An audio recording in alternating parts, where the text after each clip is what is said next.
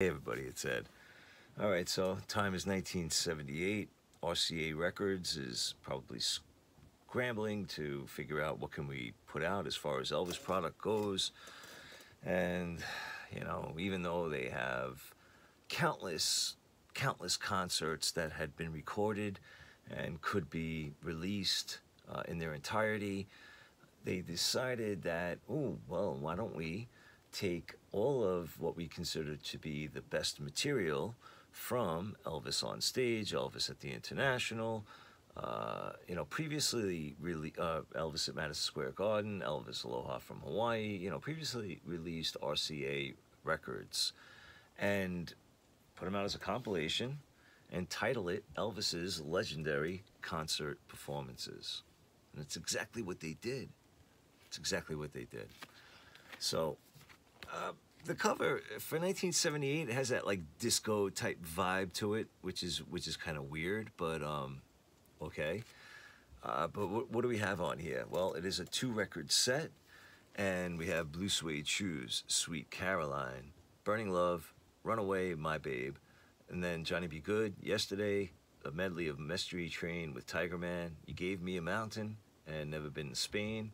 Side C is CC Rider, Words, Proud Mary, Walk a Mile in My Shoes, Steamroller Blues.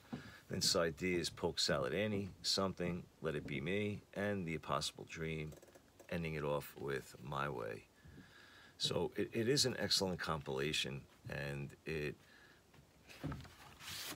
flows. It's a good flow to it. It's on the standard RCA black label of the day, 1978.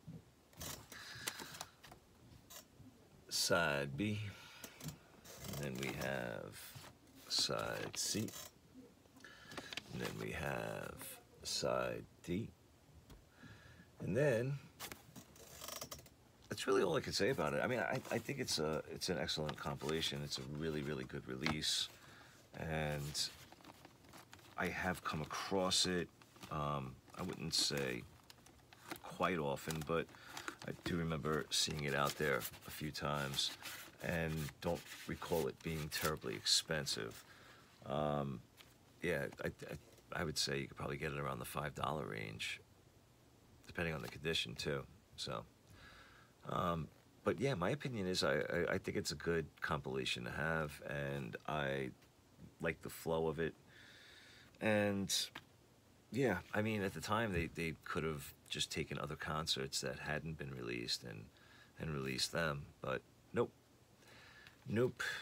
not really until the FTD stuff, or it was some stuff that was released on a different box set, the silver box set that had some unreleased concert material at that time. That was 1980. But yeah, I again, I really can't knock this album. Like I said, I like the cover, but at the same time, I don't know. But it does kind of catch your eye. It's really probably the best way to put it. All right, but if you have this, let me know what you think. And if you don't have it, if it's something you think you're interested in, and yeah. All right, I appreciate you watching. Leave a comment if you like.